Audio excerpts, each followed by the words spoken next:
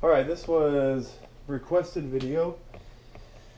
I mentioned in a previous video, I think it was right after or right before I took the exam P, I mentioned this, that these, personally to me, I think a lot of you agree, is that these are the hardest problems, actually.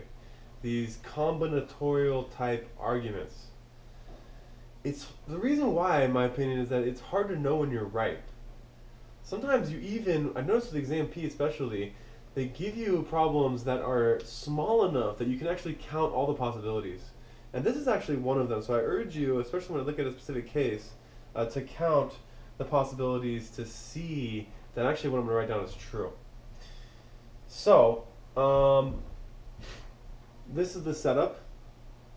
I'm not doing it the way that they did it, because I looked at it once, I was like, what the hell are you even doing? Whatever, right? I have a random variable, I'm calling it n. N is the number of exact matches. I emphasize exact matches not because I need to do, because I want you to make sure you think of it that way. So exact matches of envelopes with corresponding letters. What I'm saying here is that if n is 1, that means only one of these letters goes to the correct envelope. So either this goes here, this goes here, this goes here, this goes there. I don't have more than one. So exact matches. Right, so I can't say it's not it's sort of inclusive, right? It's not so like when n is 1, it can be like 1 or 2 or 3 or 4 or you know, that's it. There's only 4. All right, so we're interested in this probability that there's at least one, right? There's at least one match. God, I hope that's what it is, right? I'm pretty sure that's what the question says. Yeah, it's at least one match, right? So here are my envelopes, and here are my letters, and they need to go somewhere, and I'm randomly placing them. First thing I want to ask is, how many possible ways are there to place the envelopes? This should be easy for you. This part should be easy, because if you think about it, if I'm taking envelope 1, doesn't matter which envelope I take, if I just take a envelope, say it's 2, whatever, how many choices do I have for it? Well, there are four choices for envelope 2, and then whatever the next envelope is, say 3, there are 3 choices, because I placed one here, then there's 2 choices that are 1 choice. So that means total possible outcomes are 24, right? Because it's 4 factorial. So let me just write that over here, okay? There are 4 factorial possible outcomes. That should be straightforward to you. That should be straightforward. That's not the hard part. That's not the tricky part whatsoever. Now I'm going to deal with the trickier part. And by the way, I considered computing this by using the complement. And if someone has a way of doing that, I'm more than happy to hear it, but it seemed a little actually more confusing than I thought it should be. So I'm actually going to do this directly. So I'm going to compute probability. I'm going to go sort of backwards. Remember, I'm after this. And so the way that I've set up my random variable is that each of these events, or actually outcomes, n equals 1, 2, 3, they're all mutually exclusive. Meaning there's no intersection. I can't have one exact match and have 2 exact matches. That means I don't have to use, like, when I compute this, it's just going to be probability n equals 1 plus probability n equals 2, etc. I don't have to do like probability n equals 1 and 2. Can't happen, right? All right, so I'm going to start backwards. I'm going to start at probability n equals 4. In other words, what's the probability that there are 4 exact matches? How can I get 4 exact matches? The way you want to think about this, up top, I have a fraction. Down below, I already have 4 factorial, which is 24. Those are the total possible outcomes. In the numerator, you're going to think to yourself, how many ways can I get a success, basically? How many ways can I get 4 matches? One way. I mean, 1 goes to 1, 2 goes to 2, 3 goes to 3, 4 goes to 4. One way. So this is 1 over 24. Not too bad. Now let's try n equals 3, which is even easier, really. Can I get 3 exact matches? Think about it for a second. how can I get 3 exact matches? Well, that would mean, let's just, for example, one example would be this. 2 goes to 2, 3 goes to 3, 4 goes to 4, but then where the hell does 1 go? It would have to go to 1. So this has to be 0, actually, over 4 factorial, which is 0. You cannot have exactly 3 matches. You automatically would get 4. All right. Now let's go to probability n equals 2. Probability n is 2. So let me erase this. So let's think about this for a second. Well, I'm just going to sort of think of an example. Example would be, let's say that 1 goes to 1 and 4 goes to 4. All right. What are the choices for 2 and 3? Are there choices? Well, this is saying that there's exactly 2 matches.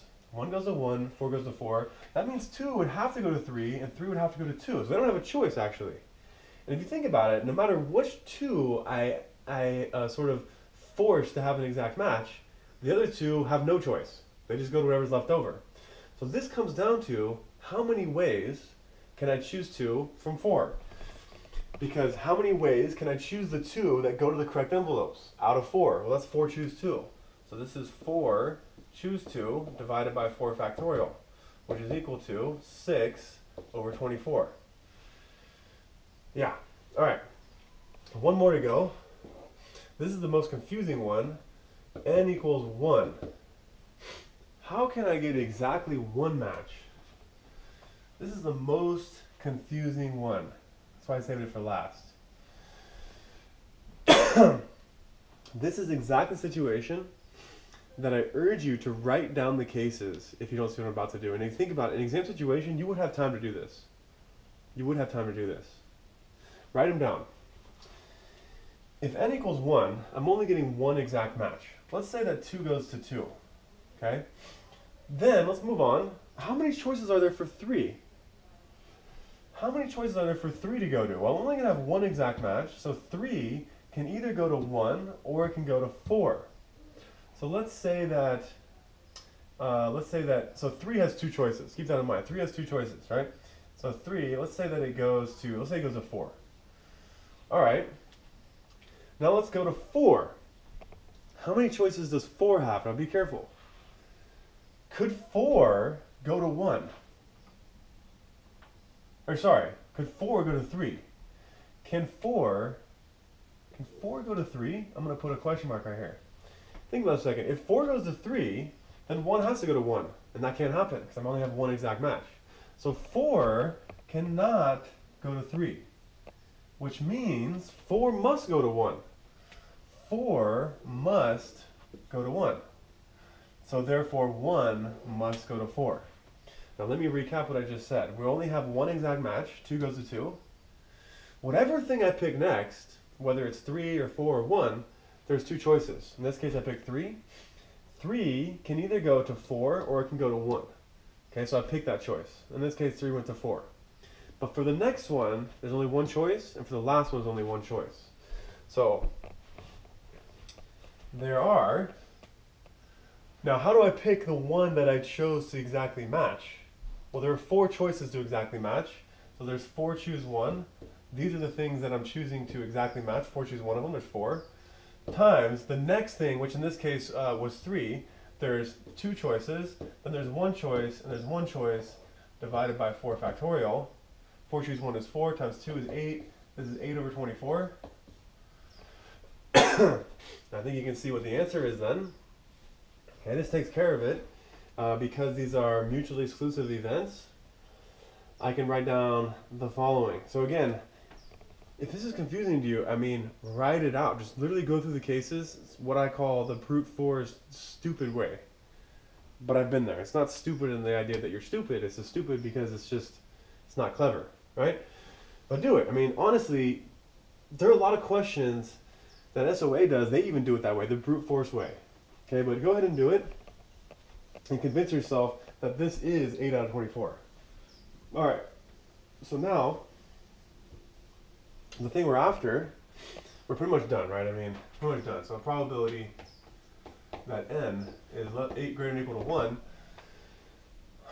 is equal to probability n equals 1, probability n equals 2, or probability n equals 3, or probability n equals 4. Right? It either equals 1, 2, 3, or 4. This is equal to 8, or 2, which was 6, or 1 over 24. I mean, 3 was 0, right? This guy was 0. So this is equal to 15 out of 24, which is equal to 5 out of 8. And that's it. Tell me what you think. Again, if you have a way of computing this using the complement of the desired probability, share it. Let me know. Thank you.